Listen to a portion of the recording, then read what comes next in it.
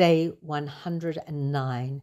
In the worst day of losses since the ground offensive in Gaza began, 24 soldiers were killed yesterday, 21 in a single incident. They came from every corner of the country, were aged between 22 and 40. They were students, fathers, academics, businessmen, farmers, brothers, sons. Troops were operating in an area around 600 meters from the border with Israel, close to the community of Kisufim, destroying structures and Hamas sites as part of the army's efforts to establish a buffer zone to allow residents of Israeli border communities to return to their homes. At around 4 p.m., an RPG was fired by terrorists at a tank securing the forces, and simultaneously an explosion occurred at a two-story building. The buildings collapsed while most of the forces were inside and near them. The explosion was likely a result of mines planted by troops who demolished the buildings, but the cause of the detonation is still under investigation. For several hours, rescue forces worked to extract the casualties from the collapsed buildings. They described the scene as reminiscent of the aftermath of an earthquake. President Yitzhak Herzog described today as an unbearably difficult morning in which more and more names of the best of our sons are added to the gravestones of heroes. When there is no war, that is more just. On behalf of the entire nation, I console the families and pray for the healing of the wounded.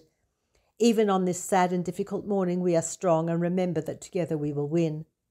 Prime Minister Benjamin Netanyahu, Defence Minister Yoav Gallant and War Cabinet Minister Benny Gantz gave a joint video statement which included, "We bow our heads in memory of our fallen, and yet we do not for a moment stop striving for an irreplaceable goal, the achievement of complete victory. Together we will fight, together we will win."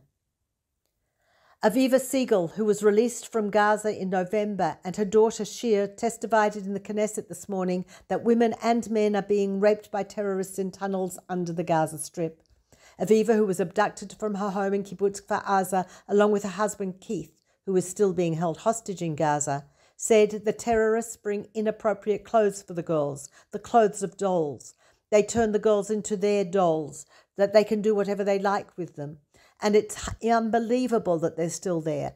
I can't breathe. I can't deal with it. It's too hard. It's been nearly 4 months and they are still there. I want to tell you that the boys go through these things too. They can't get pregnant, but they also go through it. And something must change now. I would like to go back to captivity to protect the girls there, like I did when I was there. I felt like they were my daughters. My heart is there and it's exploding. I can't understand how the world is silent. Aviva's daughter Shir said her mother's testimony is only the tip of the iceberg and angrily shouted at MKs. They are sitting in captivity. They have not done anything wrong. We have no right to just sit here. We need to scream for them. At this very moment, there is someone being raped in a tunnel. Where are the really important people, the decision makers who sit in the cabinet and aren't hearing this? Aviva and Shir were among the relatives of hostages who slept in the street outside Prime Minister Netanyahu's house in Jerusalem last night in freezing winter rain. This is Peter Jones-Pellach reporting for SBS Radio from Jerusalem.